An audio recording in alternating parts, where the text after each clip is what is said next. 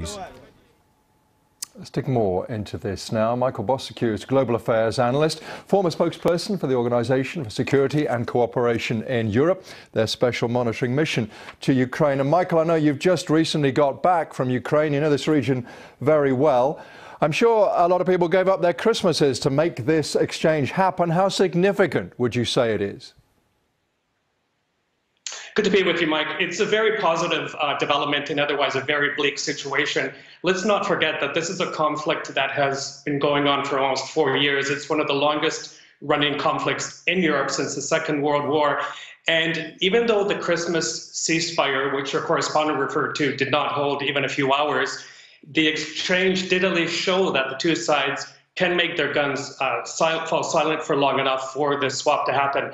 Now, there are others remaining behind both lines that still need to be traded. And also, this is a very important component of the Minsk agreements, that prisoners are swapped. But so the most important thing, of course, at the end of the day, is that a permanent ceasefire takes hold.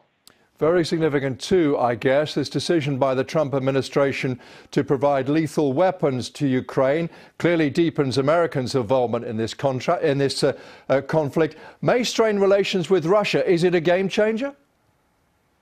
I don't think it's a game changer yet. Let's not forget that the amount of weapons are limited, that a lot of training will have to happen before these weapons are actually used, especially the anti-tank weapons. But one can see from the Russian reaction that they're taking this very seriously. They've attacked both the Poroshenko administration and also the Trump administration for this. But at least I think it will give the Ukrainians enhanced capability to secure their positions, to not let the Russian-backed separatists take any more ground. And one more quick thing, of course, is that we have to remember that all of this, the swap, the rhetoric coming from Russia, it's happening in the context of upcoming presidential elections in Russia. And I think that President Putin needs to show himself, because he doesn't have much to show, as a strong man to his own people, that he's willing to fight and gain more territory for Russia. Michael, there has been a lot of bloodshed, of course, in Ukraine, in eastern Ukraine, certainly in recent days. I don't think that Christmas ceasefire lasted very long at all. Are we in a situation where almost any movement on anything is good news? Absolutely. You know, the death toll is well over 10,000 now. Several million displaced, including inside of Ukraine. And the toll on civilians has been very, very bad. You know, at a busy Christmas season right now, a lot of people do cross that long contact line to visit friends and relatives to collect pensions. So that movement is very, very important. But I should mention one more thing.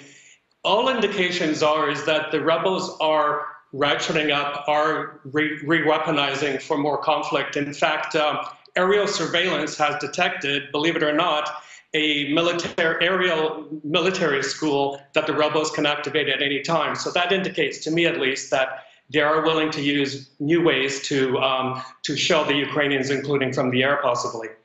Michael Bociurkiw, very interesting to talk to you. Thank you very much.